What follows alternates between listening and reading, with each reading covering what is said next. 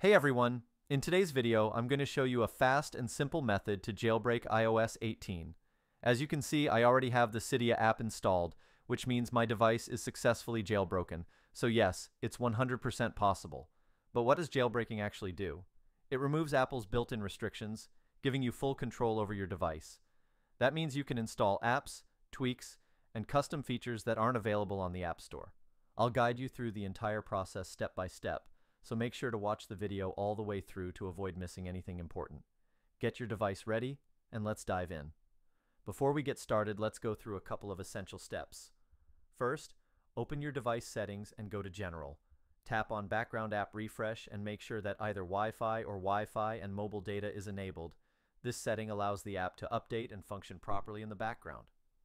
Next, go back to the Settings menu and select Battery. Ensure that low power mode is turned off. Disabling this option is important, as it can affect the app's performance. Once you've completed these steps, you're ready to proceed with installation. Open your browser and go to Apriliab.com, a trusted site that hosts various modded applications. Search for Jailbreak and select it from the results. A detail page will appear with information such as the number of downloads and community ratings. Click on the Download Now button and the system will begin downloading the app.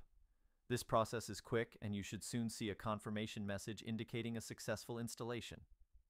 If you are using our site for the first time, you will have to perform one more step. It is very quick, easy, and of course free.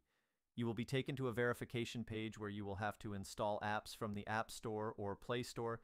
There will be a tutorial on the site showing how to do everything exactly. Once this step is completed, installation will start immediately. In my example, the verification was successful and the app was downloaded, and you can see it on the screen. Then when you enter the application, the installation process begins. When it is finished, reset your phone and Cydia will be installed. And that's all there is to it. Thanks for watching this video to the end. If you enjoyed it and everything is working well for you, please like the video and subscribe to my channel for more content like this. If you encounter any issues or have questions, feel free to leave a comment and I'll be happy to assist you. Thank you, and see you in my next video.